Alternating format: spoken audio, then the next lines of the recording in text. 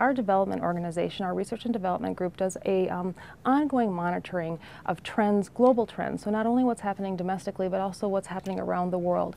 And what they saw was that they were seeing double-digit growth in this small little category of gluten-free. And so they brought that forward to our leadership team and kind of said, hey, we're seeing some growth in both of our health trend analysis as well as in our baked good analysis. That was the first piece.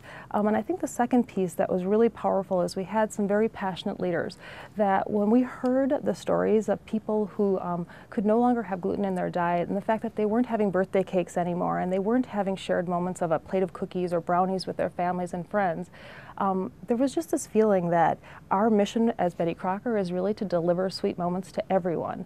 And we take that quite, passionately and felt like, hey, we're not really delivering to everyone if these consumers who are eating gluten-free diets can no longer have Betty Crocker. So I think it was the insights around the trends that we were seeing, coupled with these passionate leaders, that then put us into the actual development phase. And at that phase, we did quite a bit of research, actually did a national survey, talking to these consumers and understanding their tastes and preferences that ultimately led us into the development of the Betty Crocker gluten-free desserts.